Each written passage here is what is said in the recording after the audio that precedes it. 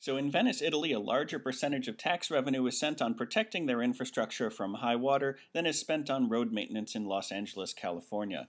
The first thing we have to pay attention to is that we need to compare like things to like things. So we are comparing, or trying to compare, the spending between what's spent in Venice, California, or in Venice, Italy, and what's spent in Los Angeles, California. When you start a sentence with an opening phrase that sets a location, like in Venice, Italy, the sentence as written says that this whole thing regards what happens in Venice, Italy. So in Venice, Italy, a larger percentage of tax revenue is spent on protecting infrastructure than is spent on road maintenance in Los Angeles. So this is saying that people in Venice, Italy are spending money on road maintenance in Los Angeles, California, which just doesn't seem that likely.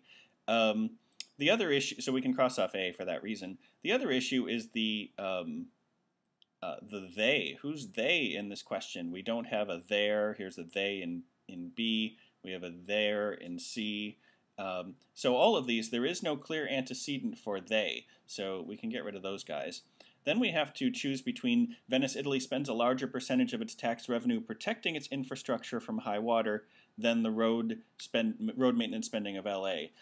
Compared to E, Venice spends a larger percentage of its tax revenue on protecting its infrastructure from high water than Los Angeles does on road maintenance. So choice D is saying it spends more on protecting from high water than it does protecting from the road maintenance spending, which doesn't make any sense. That leaves us with choice E.